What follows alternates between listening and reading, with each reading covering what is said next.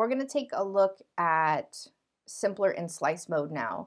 So I'm on this glitch filtered kit track here, and we can see simpler displayed for us below. So I'm opening this up one more time, and you can see that we still have full access to the control panel. So sound design options are still there for us in this mode as well. So this is a very cool breakbeat that I found, and I knew I wanted to mess with it and play with it. So when you have things in slice mode, there's a number of ways that you can slice and dice them. So by default, we have things set to transient, and again, transient is just this place where a sound is definitively beginning, and depending on the file, that may or not actually be the case. You can see that some of these aren't fully sliced. I've got some transients that are blue, which is indicating to me this is where the slice currently is. Just playing these back. And I can increase the sensitivity, which would create more slices, or I can decrease the sensitivity, which would result in less and longer slices. So I have this set to 80%, which is giving me a decent amount of slices, but not too many. I can also just delete things. I can move them by hand if I choose, and this is true of any of these modes as well.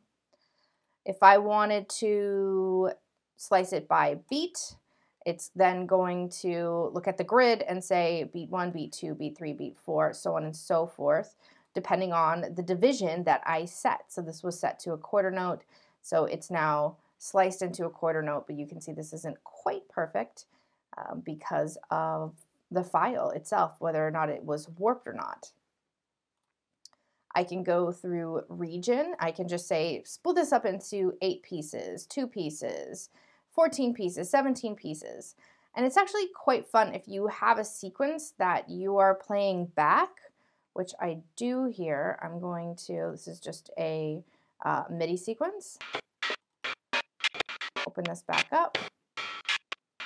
So what I'm going to do is just mess with the number of regions as this is playing, and you'll hear this sample kind of change and modulate as I'm adjusting these parameters.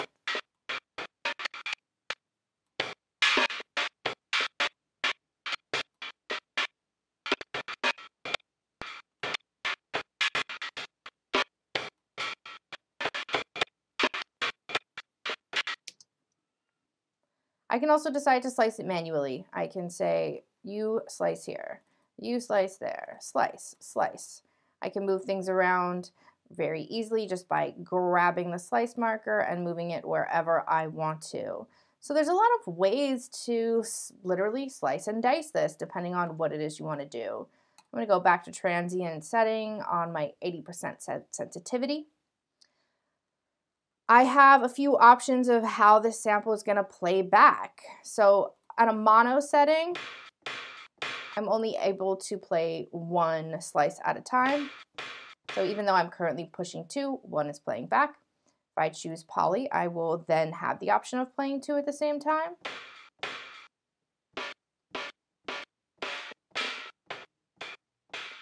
So depending on what the sample is, you might want that overlap. In this case, this is a drum beat, so I want things to be clearly delineated, and I do not want that to happen. Through is going to play the sample from wherever it's beginning all the way through to the end. And it's also going to be dependent on this trigger or gate setting. So if I have trigger selected, when I play the sample, it's just going to trigger it and play all the way till the end here. If I have gate on, it's only going to play it while I have my finger down on the pad. And this is true of all the playback options. So if I go to mono here, I'm then only going to be able to play this last sample 1 at a time here. And so if I play it very quickly, I'm only getting a little bit. If I hold this down, we're getting the whole sample, and it's actually listening to where my finger is as I'm pressing down a MIDI note here.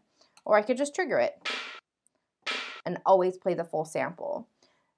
You again can warp these things, you can stretch them. There's a lot you can do. There's a whole panel here of filtration, LFO, and envelope manipulation that you can create. I have a beat repeat that I put on as well. So if we just play this back,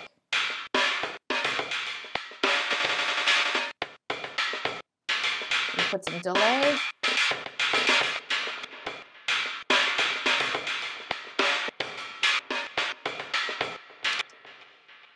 So with Simpler, it's very powerful. It's saying, here's a piece of audio, you play with it, you do something, you create something out of it. It's very quick and easy to get creative with, and it's a great way to create custom instruments. It's much different than pulling in a preset that maybe sounds like something somebody else has already made.